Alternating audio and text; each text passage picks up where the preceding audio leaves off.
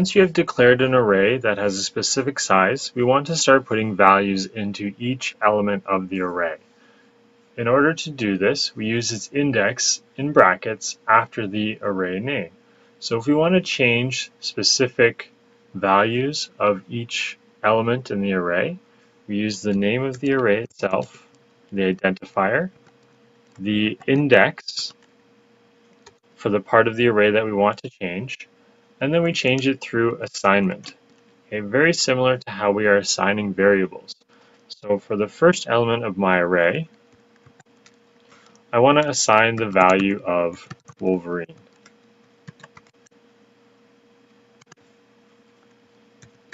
I can assign each element after that in the same way using the correct index.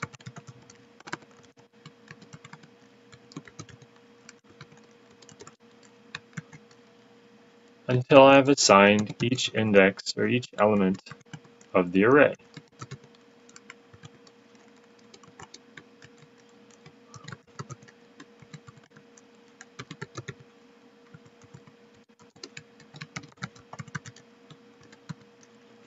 So I now have an array that has 5 elements with index 0 through 4, and each one has a specific value. An array is accessed by including its index in brackets after the array name as well. So for example, if I want to output the information or the value that's stored in the third element, I would use index 2.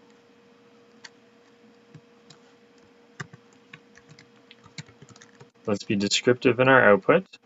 So the third member of the team is, and the third element has an index of 2.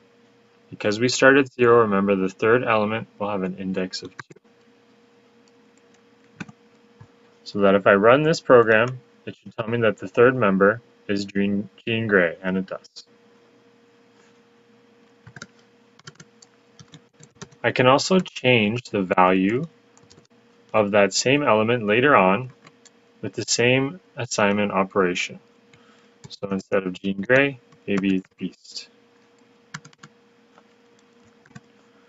And if I take that same output statement, copy and paste it below, it should show me that the third element has now changed to Beast. And Jean Grey will no longer be stored in the array.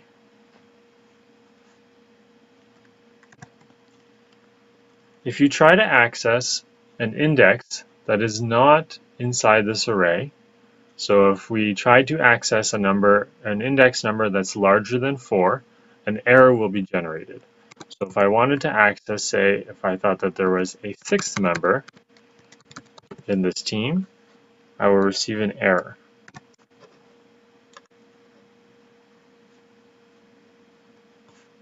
Since the size is limited to what was set up early on, I cannot use an element that's out of that index or larger than the last index. If you are unsure of the length of an array or would like to know what the length of an array is, there's a quick way to access what that actual length is. We can use the name of the array dot length.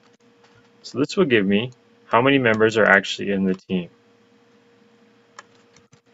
So there are this many members in the team.